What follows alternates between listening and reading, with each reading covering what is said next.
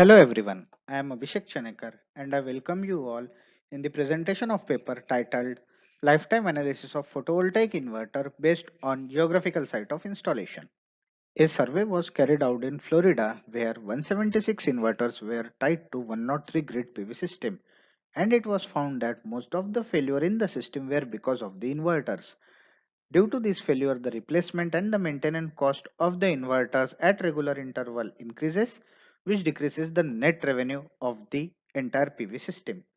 If we further dig in the reliability study of inverters, it is found that the power semiconductor devices are one of the most vulnerable component in the inverter. Figure 2 shows the IGBT module structure. In this structure, we can see that power chip or the chip is at the top, and there are many layers of different material and aluminum base plate at the end.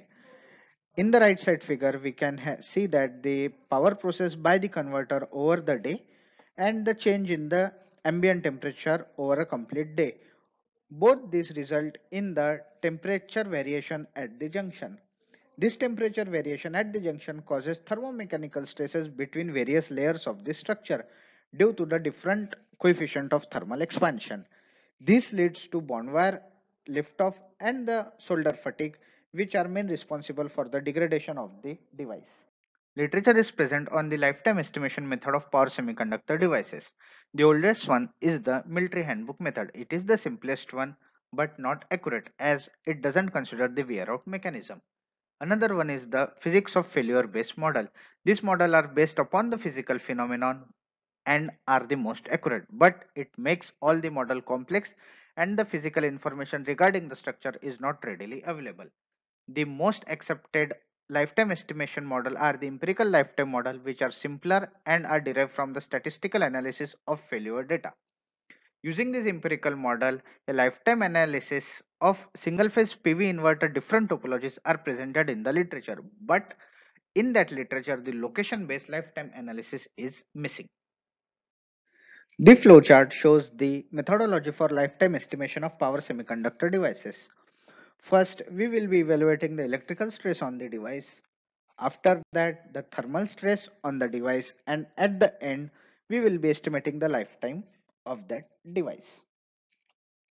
First of all, the electrical stress evaluation. We are getting the mission profile data of the solar energy in terms of irradiance and ambient temperature. We will be converting that data using this formula into the operating current and the voltage. Normally, the inverter will be operated at the maximum power point. So the current and voltage we are getting will be the maximum power point current and the maximum power point voltage. Using this maximum power point current and maximum power point voltage, we will be evaluating the various loss in the power semiconductor devices. The IGBT will be having the conduction loss and the switching loss, and the diode will be having the conduction loss and the reverse recovery loss. The formulas for these losses are presented in the papers. In the electrical stress evaluation, we were getting the different losses.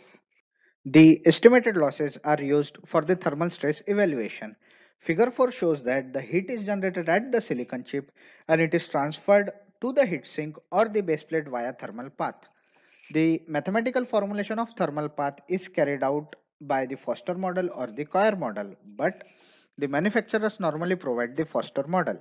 Figure 5 shows the Foster model representation of IGBT, where the losses are considered as the current source and the various layers are considered as the RC parallel combination, and we can have the equation for the junction temperature as ambient temperature plus losses in each layer. In the steady state, the capacitance effect is neglected and only the resistance effect remains, so the RTH comes out to be the change in temperature divided by the power loss.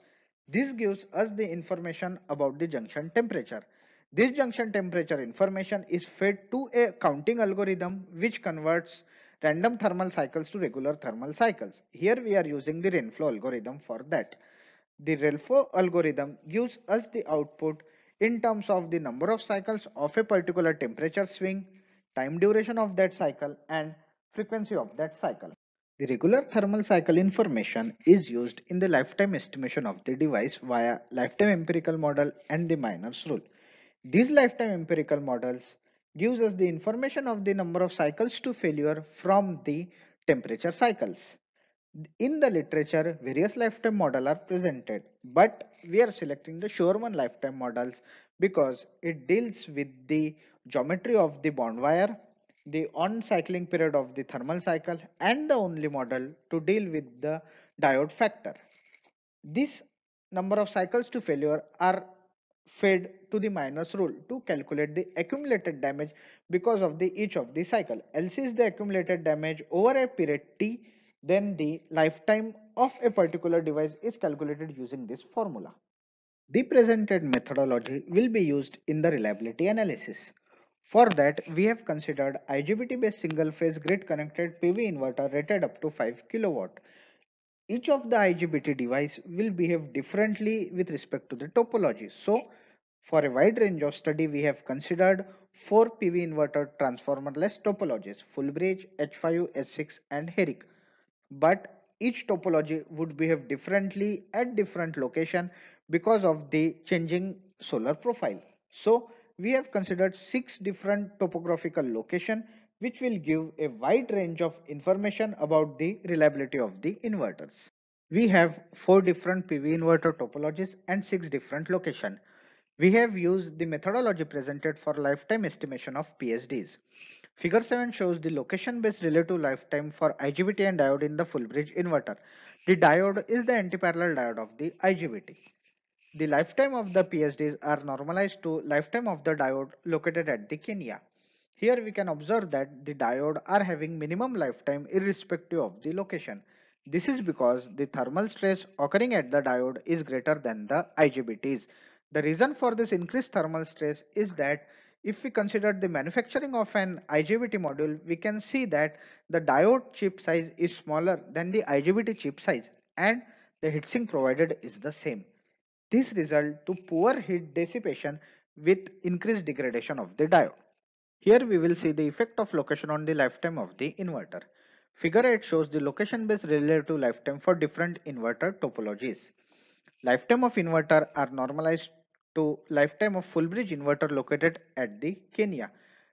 If we considered all the inverter topologies, we can clearly see that the Kenya and Amazon face the highest damage followed by the Kolkata.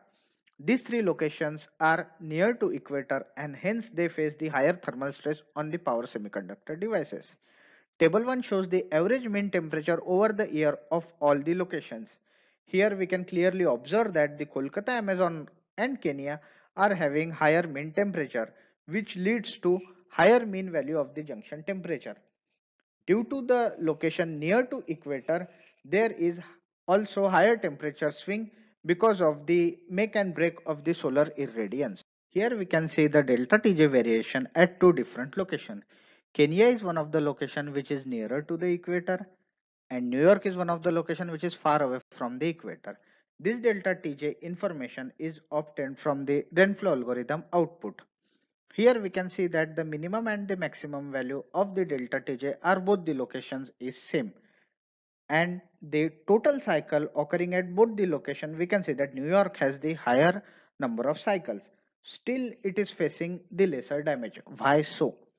From figure 9, we can see that the thermal stress cycle at New York. Here we can see that there are number of cycles but at less delta Tj and less Tj mean value.